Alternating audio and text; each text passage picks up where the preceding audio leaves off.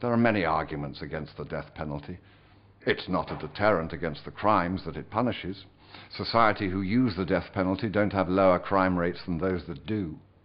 When a country abolishes the death penalty, they are not plunged into criminal chaos. But even if the death penalty did reduce crime rates, would it then be acceptable? The death penalty targets the economically disadvantaged, those who can't afford good legal counsel, those without a voice in society. There's a saying in the US, capital punishment means that those without the capital get the punishment. Statistics show this is true. But would it be acceptable if people from all sections of society were executed? Does killing a rich man make killing a poor man right? The death penalty is irreversible and results in the death of innocents.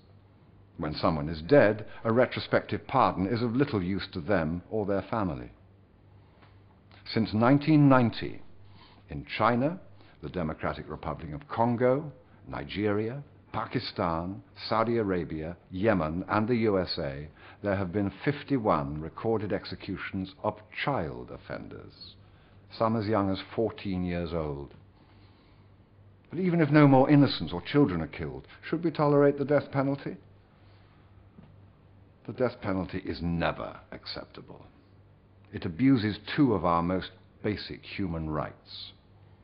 Everyone has the right to live, and no one shall be subject to torture. The death penalty obviously kills people, but it also tortures, physically by the brutal nature of execution, and psychologically by forcing individuals to wait to be killed. They wait, sometimes for decades, while others are led to their deaths.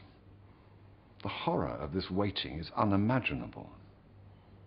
Human rights are thus called because they apply to all human beings. They belong to all of us equally. An attack on these fundamental rights anywhere is an attack against all of us.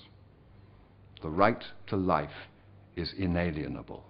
It cannot be given, and it cannot be taken away. No matter how terrible the crime, in a world full of uncertainty, human rights are a clearly drawn line, a line between what is right and what is wrong, the line between imprisonment and execution.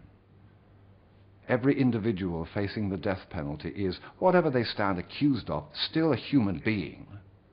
However much we revile them, however much we are outraged by their actions, however much we want revenge, they are still human beings.